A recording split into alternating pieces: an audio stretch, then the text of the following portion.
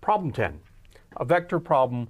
You've got two vectors, A and B, and you want to know what is the angle the vector r equals A minus B makes with the positive x-axis.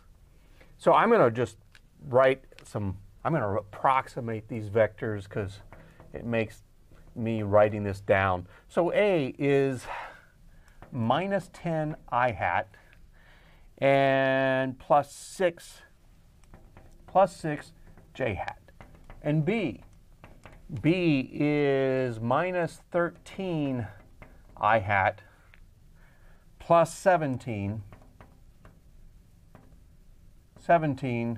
j hat. Okay. R is A minus B. So what's R? A minus 10 minus 13 is plus 13. So that's going to be 3 I hat. Okay. 6. All right. We got a positive 6 minus 17. And so that's going to be minus 11 j hat. This gives us R. What is the vector? All right, this is the vector we're after.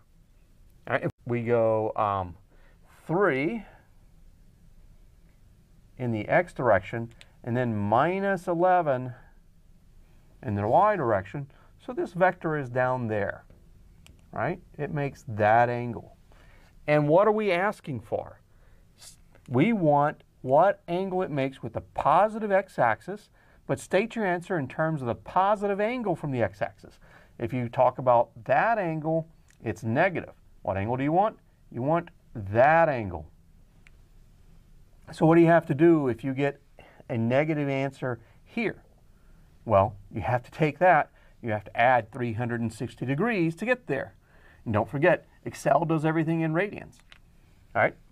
The other thing you're going to want to do is, this is the first instance we've hit where instead of using inverse tangent to get the answer, depending on where your vector ends up, you probably want to make sure that you use theta is A tan 2 of, in this case, your x, 3, and minus 11.